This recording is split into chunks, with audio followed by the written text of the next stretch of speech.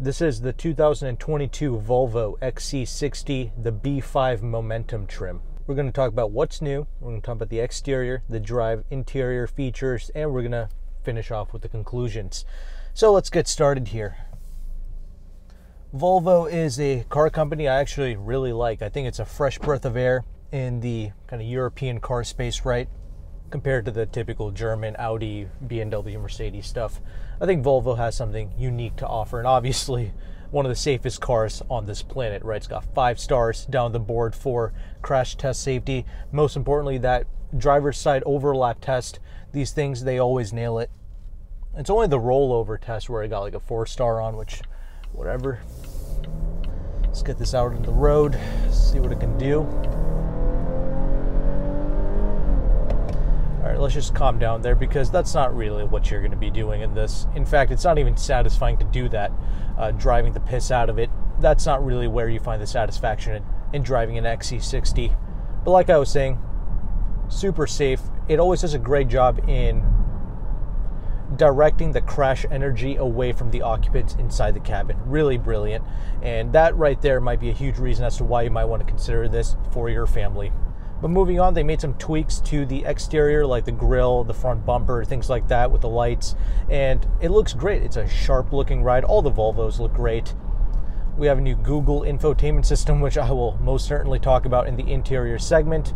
And you have some new wheel options, and they have updated some of the sensors and the cameras for the safety tech. So those are your main changes. And comment below what you think on the looks of this XC60. Is this the model that you would personally get? Well, I guess if you're watching a review on this, you're probably going to get one, or you're thinking about it. But also keep in mind, the XC90, the flagship SUV, can be had for a couple grand more than this. And also, we're going to be talking about the recharge models, because that's kind of where Volvo is putting most of their focus. They don't really seem to be caring about these internal combustion models. I mean, admittedly, this does have a 48-volt mild hybrid system, but they're really prioritizing their plug-in hybrid models. So you can see that when you go on their website, these ICE cars, these internal combustion engine vehicles, they're listed as other vehicles. So that's something funny to note there. Anyway, let's move on into this driving segment now.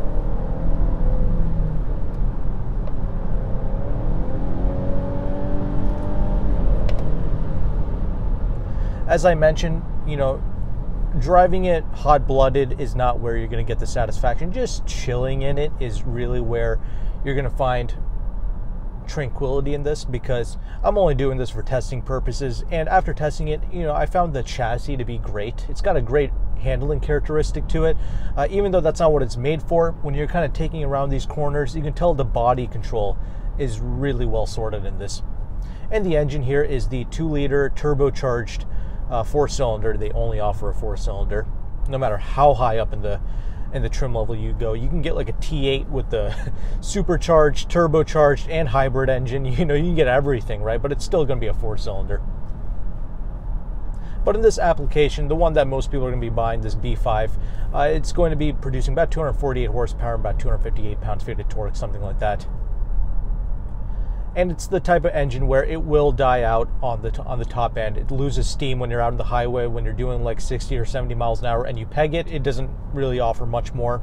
That's what I'm saying. You just kind of ease into a certain speed, and then you just maintain that speed. And that's where this vehicle is at its happiest.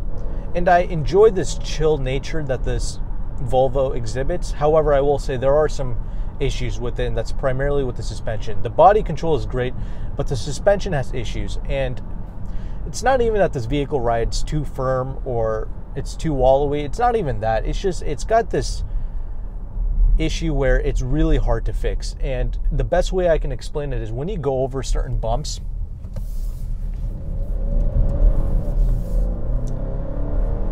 the vehicle will kind of jostle you about.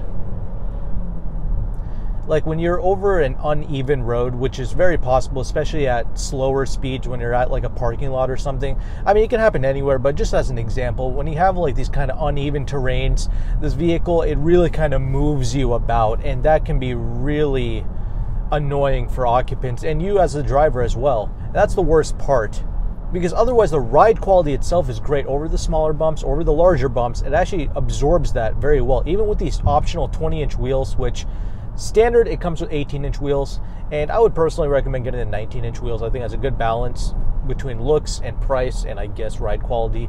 But here's the thing though, getting smaller wheels on this isn't really going to help it all too much. Not with this problem anyway.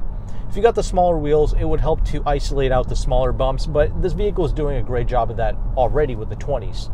That's what I'm saying. And the suspension architecture is all there. You know, it's got double wishbone front suspension with the multi-link in the rear. Good stuff. Otherwise, all was good here.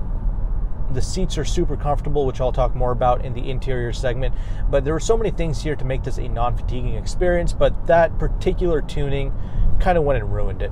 Other things to note, it is a little bit more noisy in here when you get up to the highway speeds.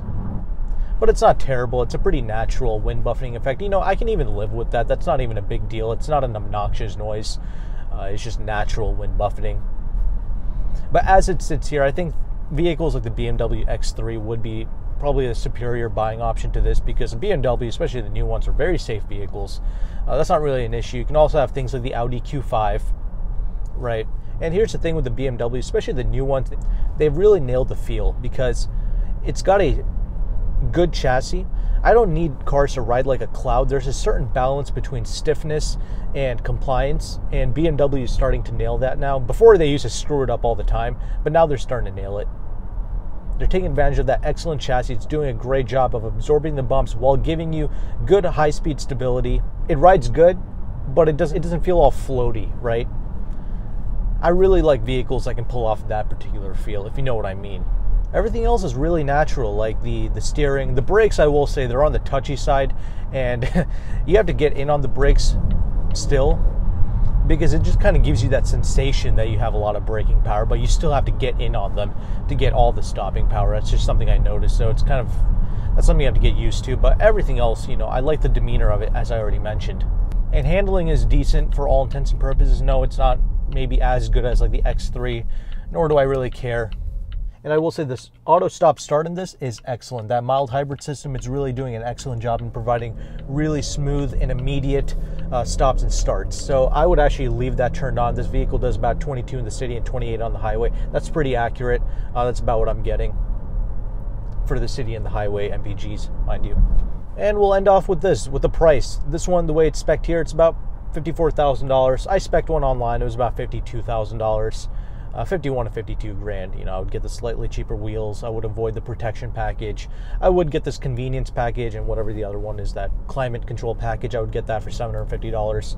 I would get both of those things. So the way I would spec it, yeah, it's about 51, 52. This paint job is gorgeous, but this is an optional metallic paint job. It's an exclusive paint job.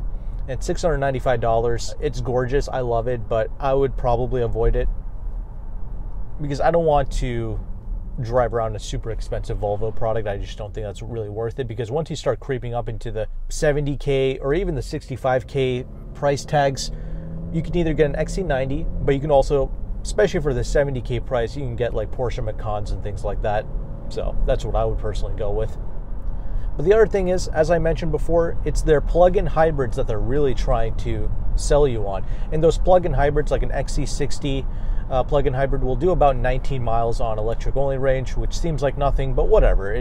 That's pretty good. That's pretty convenient if you're doing short commutes to and from work. And when I spec'd one out, it was about 60 grand, so about an $8,000 delta over this. And that's a lot of money, honestly.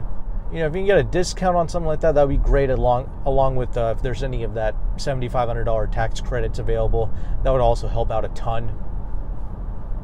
But talk to your dealership about that.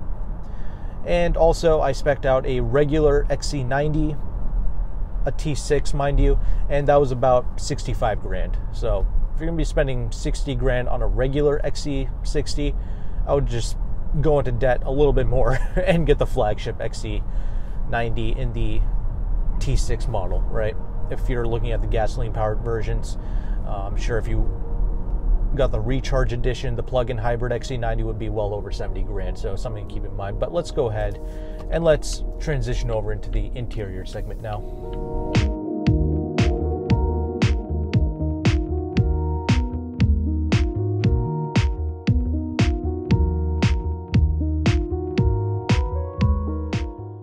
Okay, so now that we are stopped, let's go ahead and let's talk about this interior on the 2022 XC60. As you can see here, it's a very minimalistic cabin space, and I really enjoy that. I like the way Volvo designs their interiors. It's really something special to behold, especially in this class.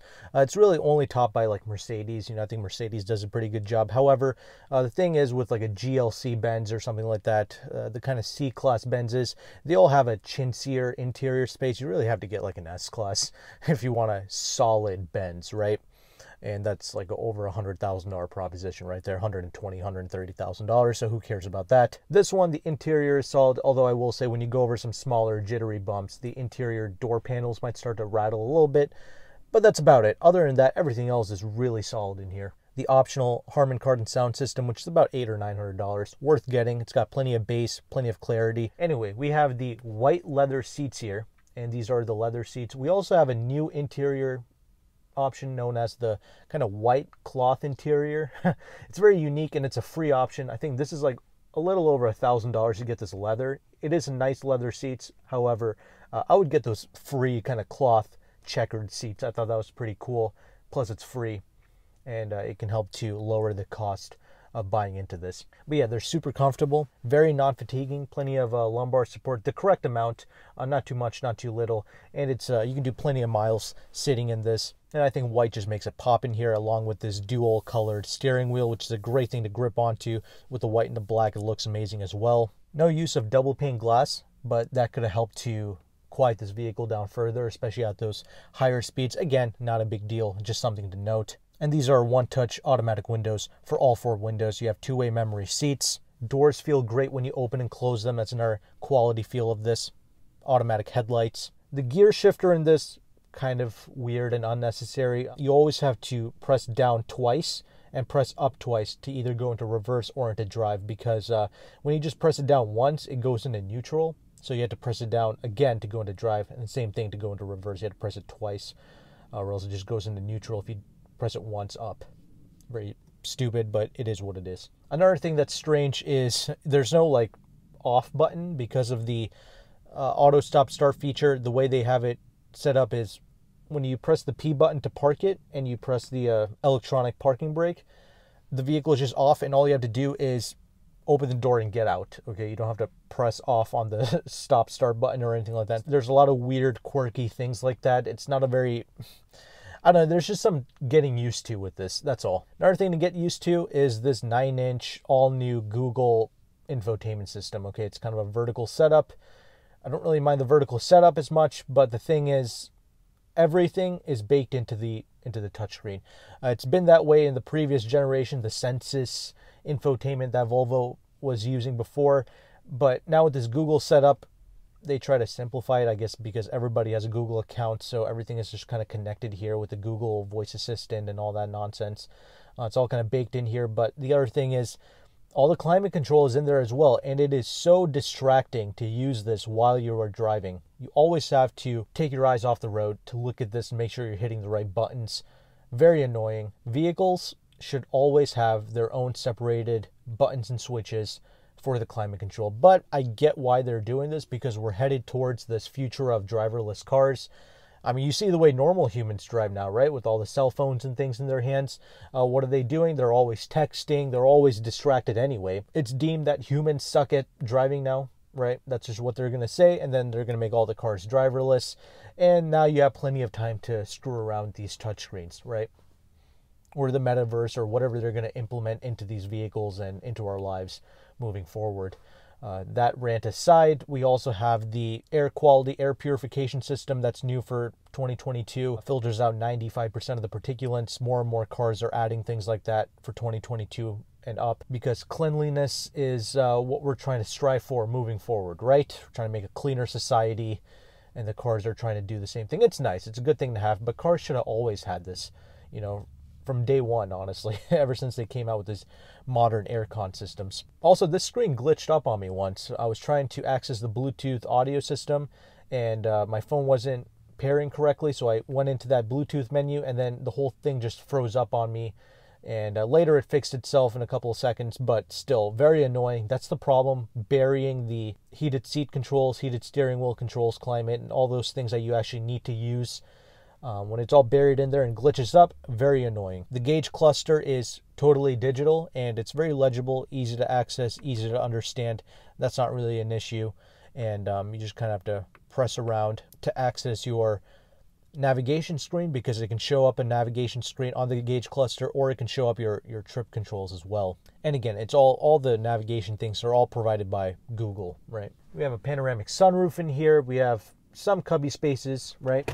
Center armrest has some decent space with some USB-C ports, cup holders, bit on the smaller side, and you have a place to store your phone, but I don't think it's a wireless charger. Many 2022 luxury cars are not offering a wireless charging pad. It just kind of has it, but it doesn't do anything. You do have a volume knob, which is physical, and you also have your window defrosters. That's physical, right?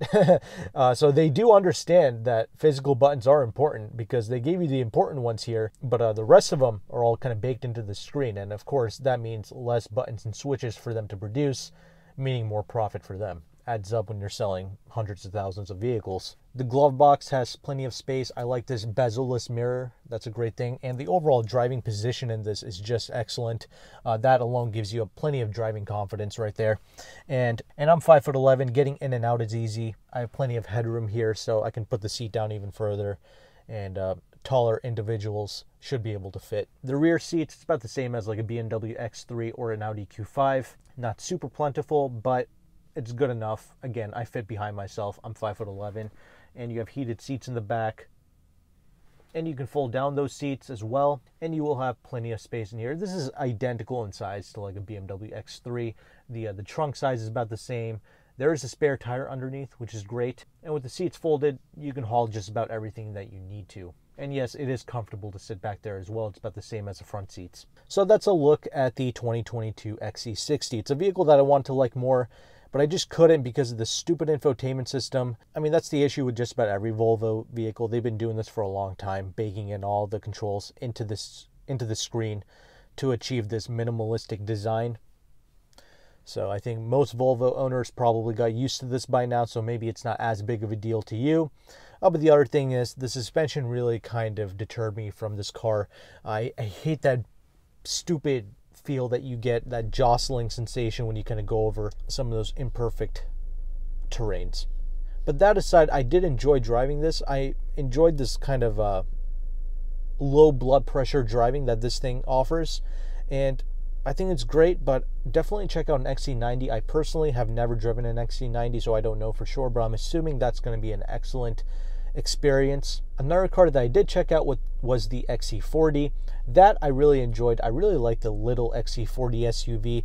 That one, even though it was a little bit firmer than this, it didn't kind of move you about in the seat, and it also had a better handling demeanor than this. And I thought that the turbocharged engine in that had a little bit more character, because it kind of had that turbo spooling sounds and things like that. This one has it, but it's very light.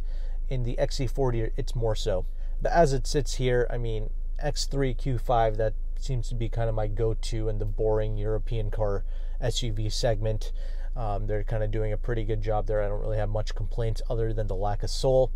But really, me personally, I like vehicles like the Lexus RX 350 and the new Acura MDX. I think those are probably better uses of your money. But I get it. People in this segment, if they are set on a European vehicle, that's just what they're going to go for. But trust me, check out the Japanese stuff. They have character, they have interesting high quality interior spaces. Their technology is a little bit better in the way that it's implemented, in my opinion, and they drive fantastic as well. Motors have character in them, so that's kind of my preference. But hopefully you found value with this review. Thanks again for watching. Take care and goodbye.